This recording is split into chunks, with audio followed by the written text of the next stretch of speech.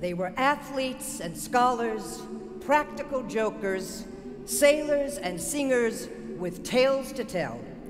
We called them by their nicknames, reveled in their exploits, followed in their footsteps, and mourned as they fell.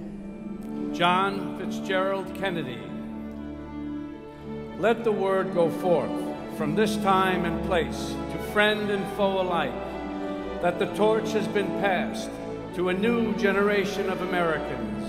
Let every nation know that we shall pay any price, bear any burden, meet any hardship, support any friend, oppose any foe to assure the survival and the success of liberty. Robert Francis Kennedy.